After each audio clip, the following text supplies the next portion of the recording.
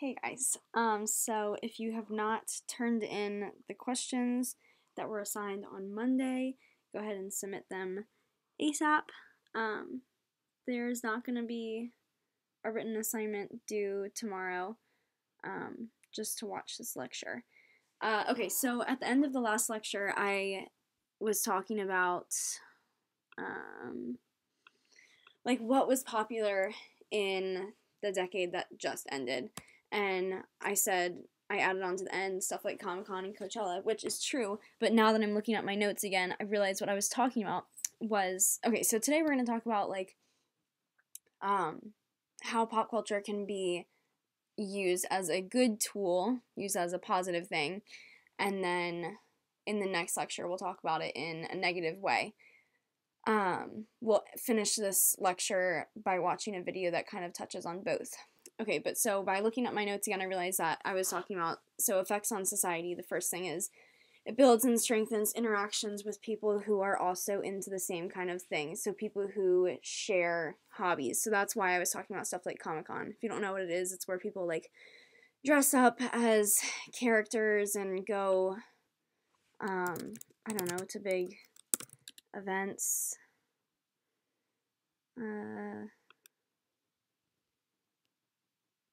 Like this, like people get really into it. And then, okay, so I put Coachella, but just music festivals in general would work. Alright, so events to celebrate pop culture help foster bonds among people of different background. Encourages personal growth. So I've never watched Breaking Bad, but I'm sure you guys have heard of it. It's about like a chemist, and really that's all that I know actually.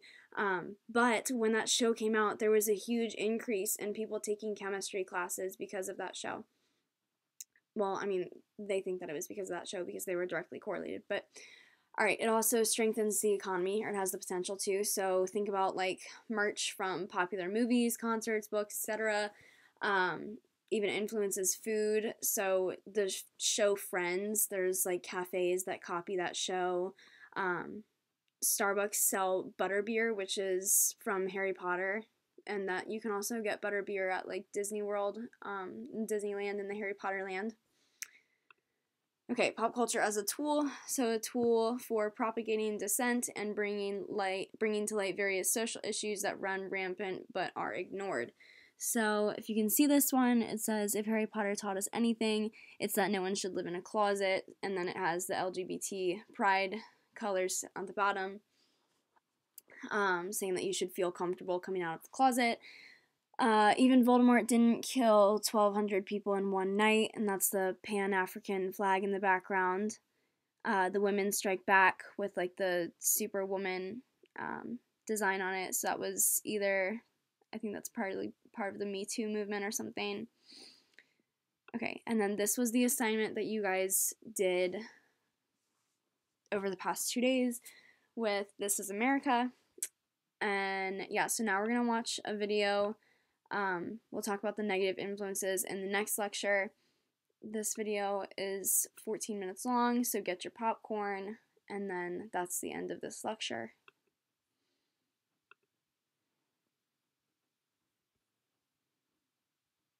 Hello.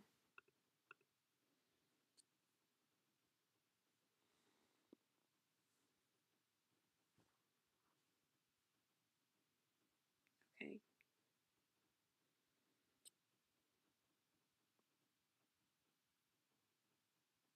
my god. When I first saw this product, I thought it looked kind of crazy. Didn't really understand what the benefits would be, but I had seen some before.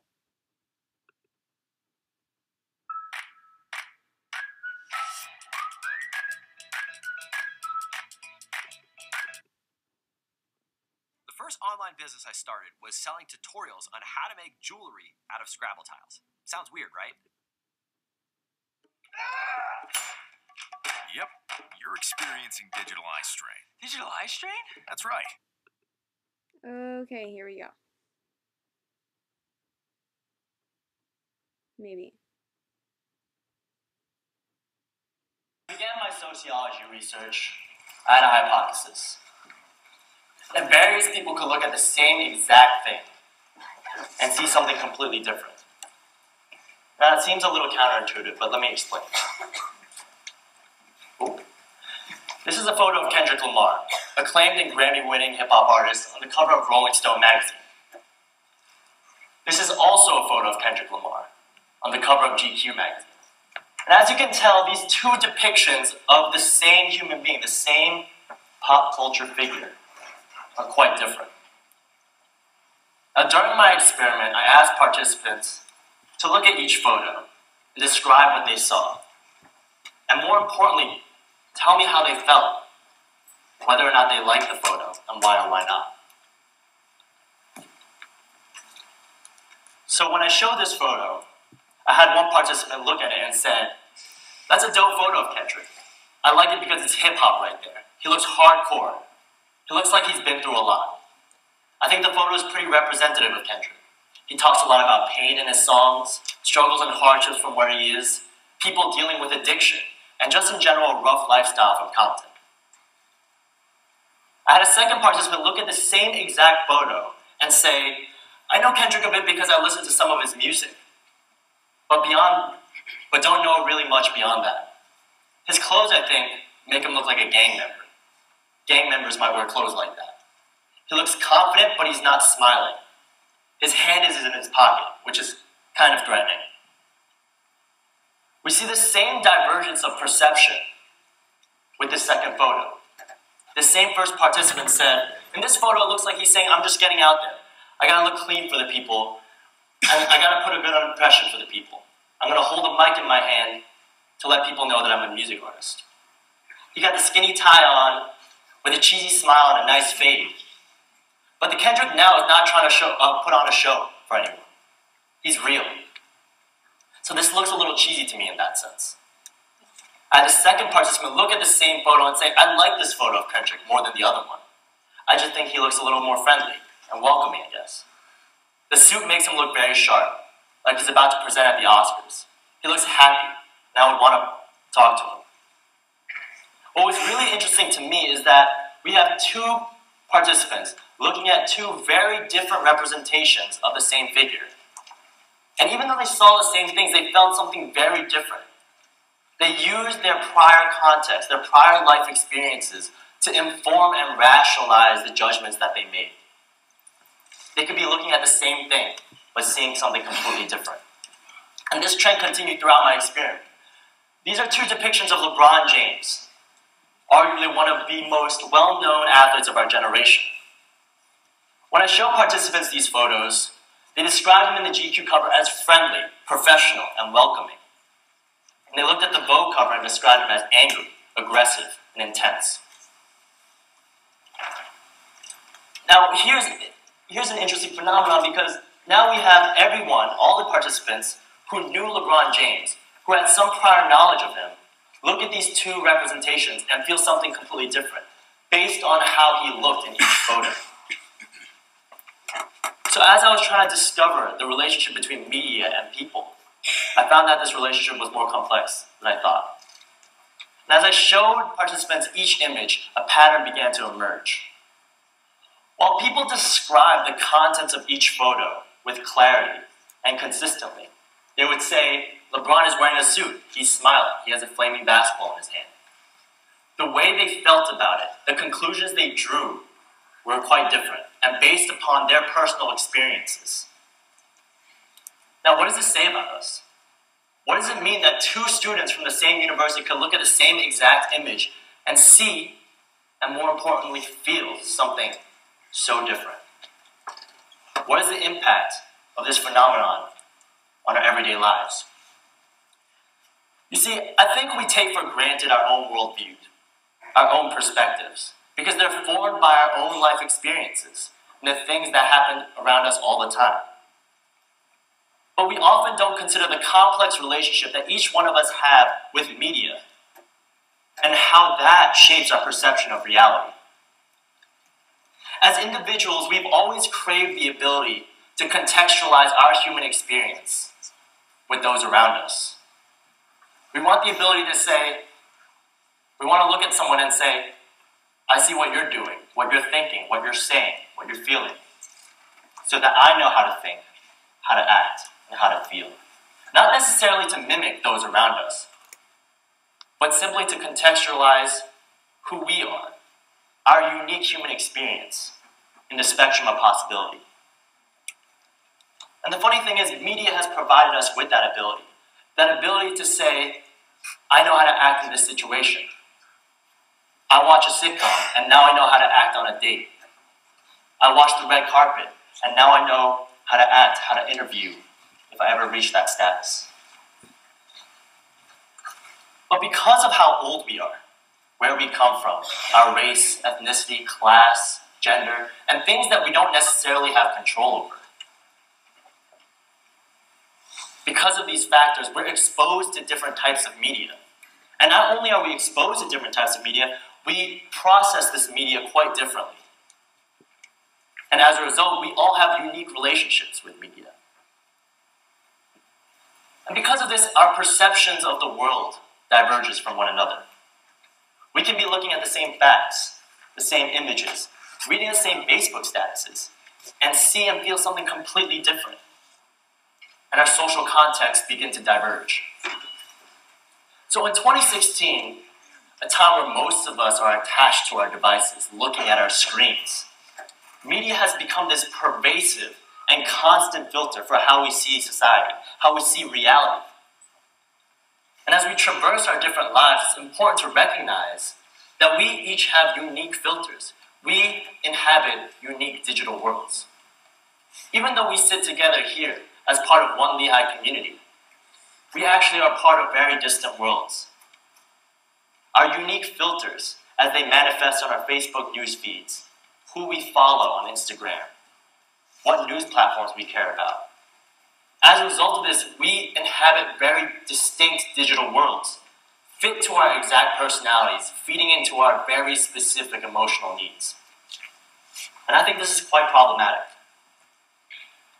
Yeah, when it comes to trivial things like what memes we enjoy, what public figures we like to follow, what Instagram pages we enjoy, our divergent filters have relatively little impact. They're harmless. It doesn't matter that I like to follow one dog Instagram page and you like to follow cats.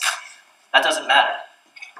But when it comes to more serious issues and content that require thoughtfulness, discussion, clarity, empathy, and most importantly, love, our divergent filters fail us. We self-indulge in these echo chambers and clickbait news articles that only affirm our deepest emotional drives and insecurities.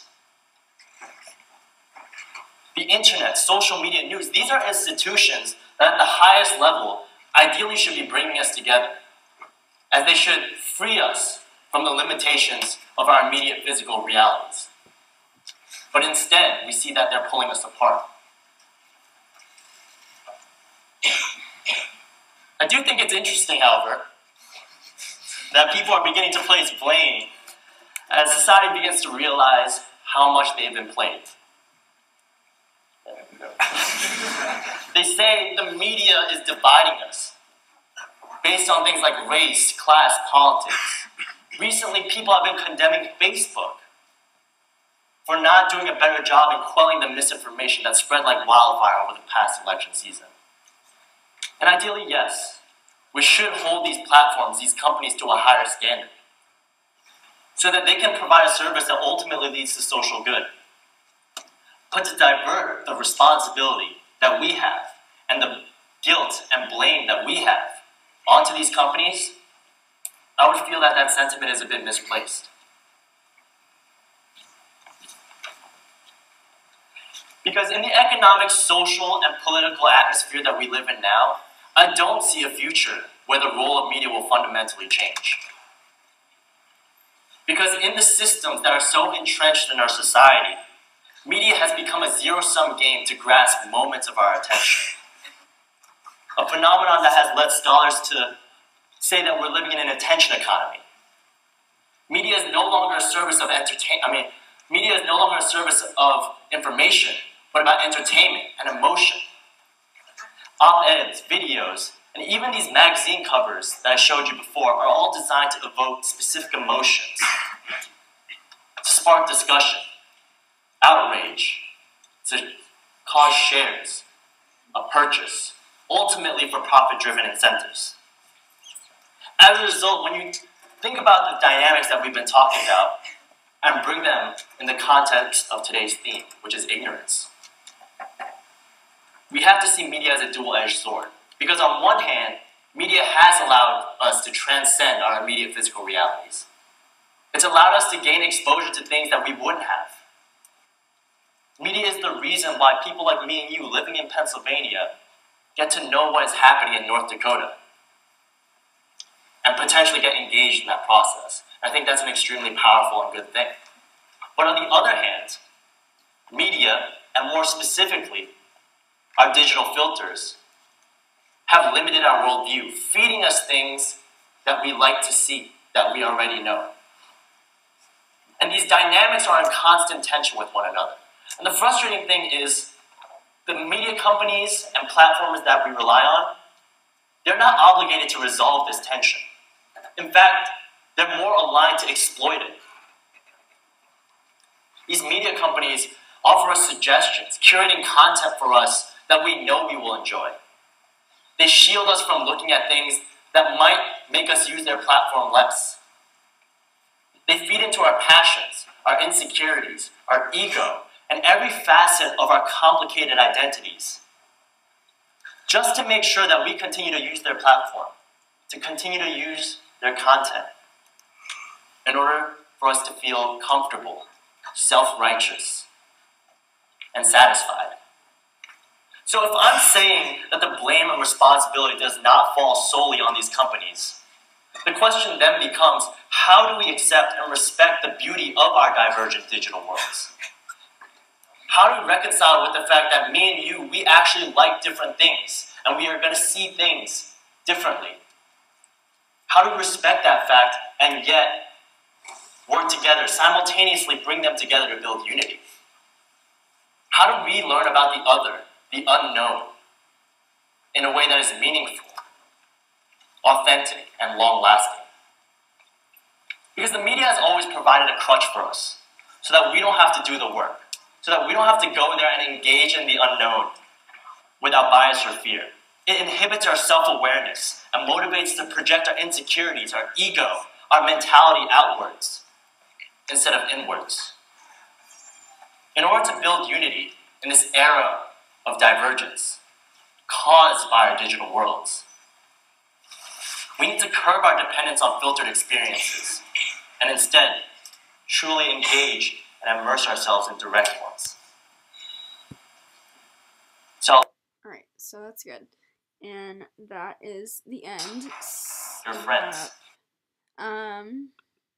So yeah, you guys can just think about where you stand on whether or not pop culture is a good thing or a bad thing or a little bit of both. Alright,